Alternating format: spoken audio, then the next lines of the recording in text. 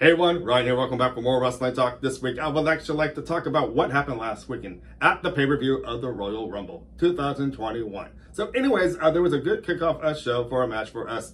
Of course, the women's tag teams, Charlotte Flair and Asuka, defended their belts against Shayna Baszler and Nia Jax. But of course, what did happen with this? Yes, there was some sort of interference. Of course, I don't know why Ric Flair's been interfering with Charlotte Flair's match lately. It's just there's something going on with these two. It seems like when Charlotte Flair first entered, she was still having problems with her dad, but it seems like they made things up. But this seems like there's another story in the works with the other way around of Ric Flair interfering with Charlotte Flair. And of course, he made a big impact on this match. Of course, he gave the brass knuckles to Lacey Evans and gave her, Charlotte Flair, a women's right for the loss to the women's tag team belts. Asuka seemed a little disappointed. Yes, indeed. And it is what it is, I guess. What started off the pay-per-view for Royal Rumble, we had Drew McIntyre versus Goldberg. Now, this was a match that was going back and forth. Goldberg gave a nice spear to Drew McIntyre into the barricade, of course. And Drew McIntyre has been a really good champion, I gotta say. He just keeps on getting up after every one of these opponents, and it seems like he conquers just about anybody who comes face to face with him. Yes, he might have lost the belt to Randy Orton, but he also got it back from Randy Orton just as well. Drew McIntyre is an amazing guy, I gotta say, in other words. So, anyways, Drew McIntyre retained his belt, pulled the win over Goldberg, and now moving on to the ladies' match of the Royal Rumble. Now, I gotta say, this is probably one of the better ladies' Royal Rumble match I've seen in quite a while. They've been really impressive within the years to come when they first started off with the Royal Rumble. And everybody looked great, I gotta say. All the ladies were flexible in many ways. The reason I say that is when you pull them over the ropes and try to get them be eliminated from the ring, you think they would be eliminated, but that's not the case. Sometimes they have abilities to actually come back into the ring and pull themselves in. This happened on multiple occasions as well too, because someone like Bianca Belair, of course, she is a very tall lady and tall legs. It just seems like there was many possibilities that she could have touched the floor, of course. At one point, it kind of looked like it did, but it didn't. But she did her best and maintained to keep her towards the final end, of course. Now, the final end, believe it or not, yes, Charlotte Flair was in this match, and she almost made it possible to win her second Royal Rumble, but that was not the case, of course. And Bianca Belair pulled this victory off in the Royal Rumble and was amazing, I gotta say. I want to say good job, Bianca Belair. Moving on to the next match, which is the men's Royal Rumble. Once again, these Royal Rumbles are always great, I gotta say. When I watch these Royal Rumbles, I do the countdown with everybody in that crowd, of course. The 8, 7, 6, 5, 4, 3, 2, 1. And what do you get after that? I was on the ball every single time when someone came out for the first two. Of course, were out there. Edge, Orton were the first two, of course. And I was really good at keeping on the ball, going the whole entire time with those other 28 opponents coming out with the wrestlers on the ball, I gotta say. But anyways, about this match with the Royal Rumble, this match was once again amazing. Edge was the first one, and Randy Orton with those two with a great history, we gotta say. But of course, there was a short incident even before the first 90 seconds, of course, before someone actually did come out to the ring.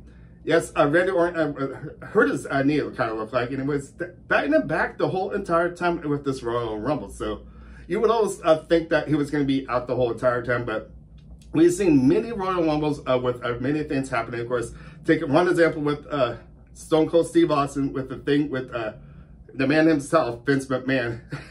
I forget what year it is, but you guys probably know what the year I'm talking about. When they were, it was all chaos and everything, they went into the crowd and into the other backstage area, and they were no sign of him. And of course, Stone Cold came back to the match, of course, and I believe that was the Royal Rumble when Stone Cold won the Royal Rumble. But anyway, speaking of 2021, Edge was dynamite throughout this whole year. It was great to see him back. You got to see his best buddy, once again, Christian, come out. So we do see some actual returns coming back this as well. This is really fun, I gotta say. Got to see Carlito come back. We got to see him come back on Monday Night Raw. He looked impressive, I gotta say. I'm really excited to see what he can actually do. to this day, I gotta say. And he tagged up with Jeff Hardy on Monday night. Both of them look great together, I gotta say. But anyways, the winner of the match was Edge, and I really think this is a really impressive with them lasting up to like pretty close to 56 minutes in that ring. Holy Toledo, that is awesome, I gotta say. But I do want to talk about now since, okay, who we know as a champion on both Monday Night Raw and Friday Night SmackDown. So Monday night, we have Asuka, and over on Friday Night SmackDown, we have Sasha Banks. And so, since Bianca Belair won her match, who do you think might actually who she might want to face, I gotta say. So I actually got a number two, since WrestleMania is just around the corner, we're on the road to WrestleMania, of course, WrestleMania 37 is a really exciting event. Who do you think Bianca Belair might actually face? And if they can actually hold on to those belts until WrestleMania, which I think both of them probably will. I see a match really brewing up between different wrestlers, of course, but I really think Bianca might be actually be facing, I almost want to say Asuka, but I almost want to say she might be facing Sasha Banks. I really think that would be a really good match. Once again, leave your opinions down. I would like to hear what you guys actually feel Bianca might actually face for which female wrestler. And the men with Edge, the rated R superstar. Edge, who do you think he actually faced, believe it or not? So over on Friday Night SmackDown, we got Roman Reigns, and over on Monday Night Raw, we got Drew McIntyre. I really wanted to see maybe a possibility with Edge and maybe Drew McIntyre. And I think there could be a possibility of that. The reason I'm hesitating with this because we learned of another return wrestler coming in the Royal Rumble, which is Seth Rollins.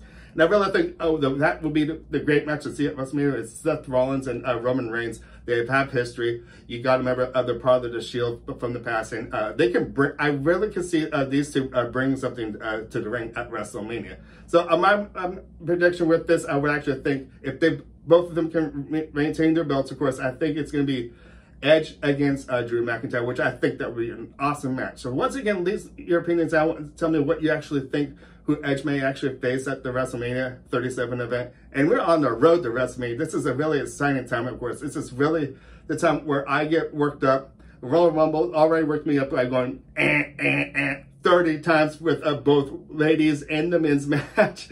I go crazy with these. And if I were at these pay-per-view events, I'll be getting up every single time someone got up and it come to the ring. And that's the feeling about these matches. It's so electrifying when you see these events are live. I can't wait till we can actually get back to these WrestleMania events. And by the way, too, there's a possible chance of 25% of people may actually get a chance to go to WrestleMania at the Tampa Bay Arena Stadium, in other words. So, yes, there we go. Our talk on the Royal Rumble 2021. I'd like to hear you guys' opinions, what you guys actually think, whom might be facing whom at WrestleMania. And there's going to be more talks about this in the future. I got to say, we still have like pretty close to about 3 months as it is. Where were we? February? 2 months away. Holy Toledo's. So we're just about under 65 days as it is. So I'm going to start wrapping things up. I could really go on and on about this with what I saw last weekend with the Royal Rumble, real exciting event. And we are now on the road to WrestleMania 37. Real exciting. And so we know two wrestlers that will be getting the big main event on the biggest stage of them all back in April. Once again at the Tampa Bay, Bianca Belair and Edge. Hearing Edge again, that's really exciting. I never thought I would actually be able to say that. Because you guys can remember from last year, of course, Edge made that appearance and everyone was super excited to see him. The Rated R superstar is back at WrestleMania 37. So with all that being said, yes, I'm a big Edge fan and I think he's great at what he does. And I can't wait to see who he would actually face at WrestleMania. So anyways, once again, give me those thoughts, comments, anything. How you feel about this last weekend with the Royal Rumble, and what do you actually think who will be facing whom at WrestleMania 37. So with that being said, I can say my name's Ryan. Thank you for watching. Make sure to give me those thumbs up, subscribe, and I'll see you guys next time for more wrestling talk. I'll see you guys later. Bye.